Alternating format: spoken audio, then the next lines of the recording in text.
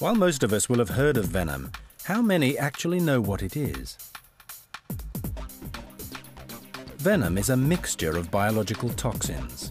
Unlike a poison, which must be swallowed or absorbed through the skin, venom is injected into the body during a sting or a bite. It can be used for hunting by disabling prey or as a defensive weapon in the face of attack. The difference in strength and how the venom functions will have a significant effect on how it works on the human body. Something that Jamie Seymour has learned firsthand. His new study will take him up against the creature that most people think of when they hear the word venom, the snake. There are more than 30 species of rattlesnake alone, all carrying different venoms. While some venoms target the body's nervous system, creating havoc with the complex network of nerves that control its vital functions, others attack flesh and tissue, effectively starting the digestive process before the victim is even eaten.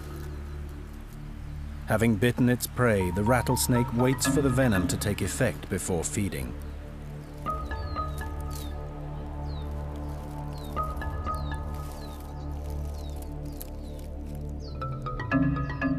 Someone who has handled plenty of these creatures over the years is Jules Sylvester. Good place. He's been helping movie makers to get their dangerous animal footage for many years.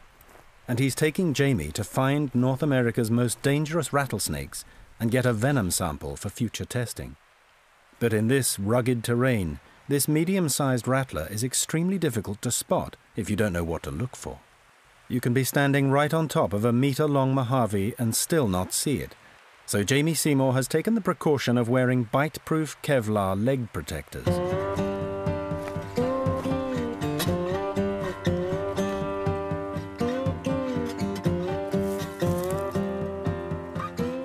Jules.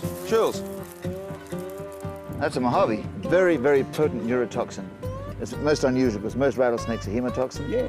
That's neurotoxin. The Mojave's venom is a complex cocktail of enzymes and other proteins, forming an incredibly strong neurotoxin, designed to block the firing of nerves, particularly those controlling the muscles.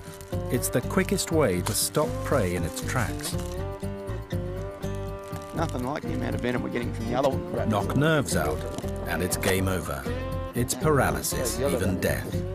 That's amazing, isn't it? The Mojave rattlesnake is not the only rattler in these parts. In the lower desert nearby is the larger and more infamous western diamondback. But despite their overlapping territories, each has a very different venom. Ah! Gotcha. Yeah, I got him. The western diamondback carries hemotoxic venom that attacks blood vessels. Like many snake venoms, it starts the chemical breakdown of flesh even before the victim is eaten. Now that is your classic western diamondback rattlesnake. All the cowboy movies, this is the best Hollywood snake in the world. These guys account for more snake bites than any other snake in the country. It's obvious the rattle's making noise. I mean, what do you want it for? It's a warning for probably bison not to step on him. It's a go away, leave me alone. The western diamondback is more widespread and likely to be found at the edge of towns and cities.